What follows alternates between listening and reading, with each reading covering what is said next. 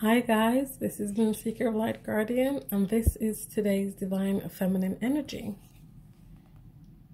We have the Satyr,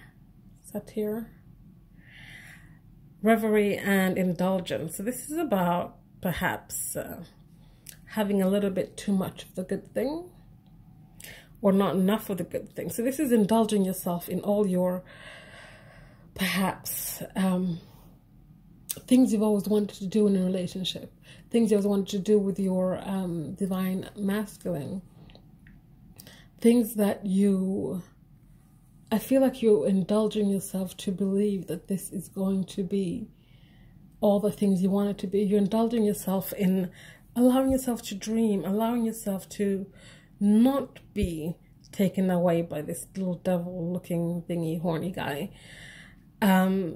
This is about you being like, I can indulge in whatever I like, and I can do whatever I like because I am true to myself. I'm true to my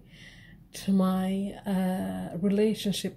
You know, temptation can come, but it doesn't mean that I need to follow the temptation. This is actually pretty interesting because the divine masculine got some kind of temptation at the beginning of the week, where something was lying in wait.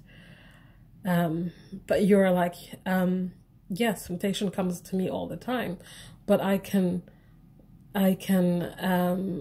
see it, acknowledge it, and send it on its way, because you are a little bit more higher vibrational than the divine masculine, but you also know yourself. You know what you want, and you're not willing to I'm not going to say risk it, because you're not risking anything, because you know it's there, it's yours. You just don't have time for the game playing, is what I'm trying to say. So that is today's Divine Feminine Energy. I hope you enjoyed that. Thank you for watching. Bye.